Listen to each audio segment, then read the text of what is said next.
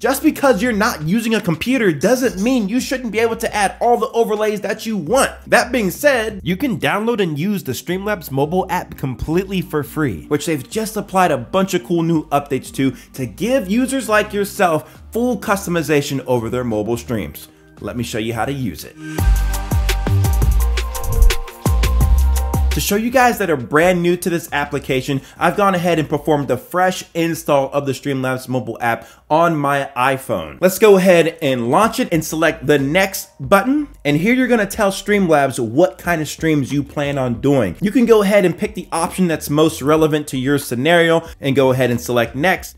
And here we're gonna wanna make sure that we enable the camera and also the microphone. Once you've gotten through those screens, you'll be able to see the camera and the whole live feed of this app. And before we go live, let's make sure we connect our account and customize our stream layout. So to do that, we're gonna go over to that left-hand icon, select that menu, and then go to account settings. And then we're gonna be able to log into one of our accounts that we plan on streaming to. So you know me, I'm a YouTube streamer. So we're gonna go ahead and select the login for YouTube, and then just go ahead and sign in to your YouTube account through Streamlabs. The sign-in process is gonna be the same if you're using Twitch or Facebook as well. And now, as you can probably tell, we have a whole bunch more features available to our disposal. The one we're gonna wanna check out right away is the editor. Even though we might be looking at a blank canvas right now, Streamlabs makes this very easy to set up. What we can do is actually go on the right-hand side and select pre-made layouts. And this is where we can throw in some pre-assigned overlays to our editor right off the bat. So I like to go landscape style. So I'm gonna go ahead and select that and apply the layout. And you can see that those overlays just apply to my editor, and I can select any of these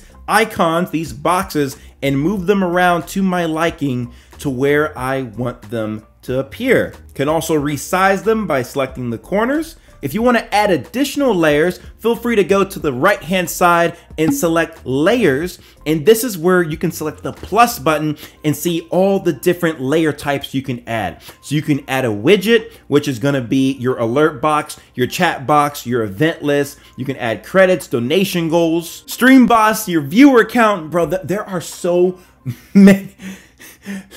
I don't know about you guys, but to me, it's feeling like Streamlabs Mobile has just hit puberty. Streamlabs graphics are basically going to be your transparent PNG photo icons that you can place over your stream, which would be very cool if you plan, if I go back here real quick, on adding a stream label, which is going to be those names of people that have recently subscribed, your all-time donator, your new member, whoever that is, that name will be placed as a label within the stream. You also have the option to add a custom item layer, which is where you can add your own special URL. You can upload an image from your device or even add custom text. You can actually rearrange the order of those layers just by pressing the hamburger icon and then just moving them up or down depending on where you need the layer to be. So you might want something that's just a label or text to be over a graphic. If you own an Android device and go back into the layers portion of the mobile app, you're gonna see that you have the ability to add a camera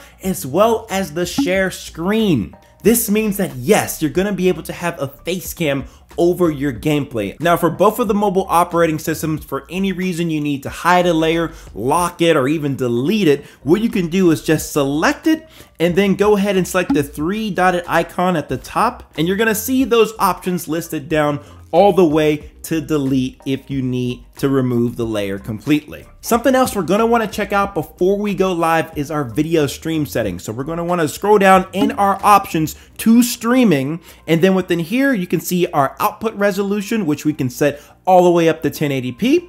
We can also set the expected frame rate, which we can set to 60 FPS. And for our maximum bit rate, we can set it up to absurdly 48,000 kilobits per second, which for the majority of you guys, that will not be necessary. You can stick it anywhere between 2,500 to 6,000 kilobits per second, and you'll be fine.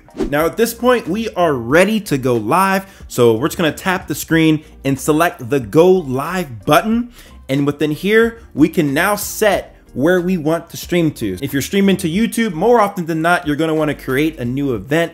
And then within here, you can give it a title as well as a description. Once you have that information set, go ahead and select Go Live. On Android, you'll be able to capture your Facecam and gameplay with the custom overlay widgets that you've set. And for iOS, as of today, you'll only be able to capture your front and back cameras on your device. You'll still be able to stream your gameplay using the screen capture functionality, but you won't be able to use the custom overlay widget features that you set up through the editor. Definitely looking for an update soon where we can do this on our iOS devices. With your stream now completed, you most definitely picked up some points along the way, so you can check that out by going into the options and then going to the rewards section on the right side there. And within here, this is where you can redeem different rewards that are part of the Prime package usually, but now you can redeem them for free just by streaming, collecting points, and growing your audience. Some of those rewards include multi-streaming, where you can stream to multiple platforms at the same time. You can remove the watermark, as well as unlocking custom themes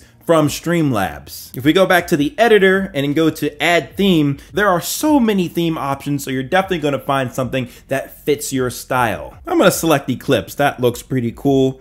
Continue. And then that's gonna get added into my layout editor. Overall, I'd say I'm pretty satisfied with the way that this application performs. Again, we really need to get the Facecam overlaid on top of the gameplay feature on iOS. Android, you're lucky you got it working. Another thing is that we need a way to see the chat outside of the Streamlabs mobile app. If we're playing a game, we need to have some sort of way to see a little notification or some sort of chat dialogue while we're in the game, so we don't have to keep going back to the Streamlabs app or having to use a second device altogether to read chat. And this goes for both the iOS and the Android versions, by the way. But I'll end it with this, guys. We're definitely improving in the mobile space when it comes to streaming. Let me know what you guys think, or if you have any questions in the comment section below, and I'll catch you guys in the next one. Make sure you subscribe, like the video, all that cool stuff. I'll see y'all. Peace.